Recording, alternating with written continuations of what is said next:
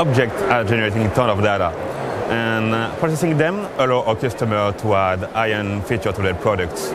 With the growth of the IoT, our customers are always looking more effective communication protocol, and that's true. With the STM32W series, our MCU are bringing efficient wireless connectivity.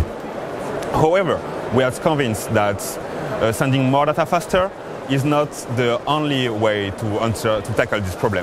Today, I will show you how making your product smarter will allow you to save power consumption, to increase security and privacy, and to reduce latency to provide better user experience. Adding intelligence to your product will allow you to optimize the way you're managing your bandwidth. For example, adding artificial intelligence at the edge on your STM32, such as computer vision, will allow you to process locally your data and then send only relevant values instead of big images. The demo behind me is illustrating perfectly the example I previously mentioned.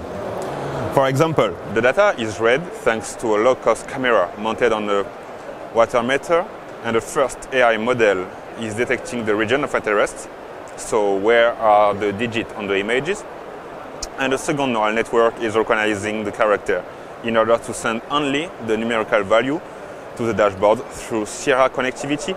Here on this demo, we are sending only 5 bytes for the value instead of almost 50 kilobytes to send the raw images through connectivity.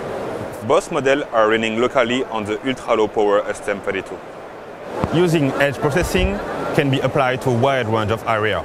For example, smart factory with predictive maintenance, smart automation for asset tracking with activity recognition, or smart building, smart home with people recognition, people tracking, and face recall, and way more. As a main, machine learning can tackle a wide range of pain points, and you will be able to find more information on our website st.com/stm32ai.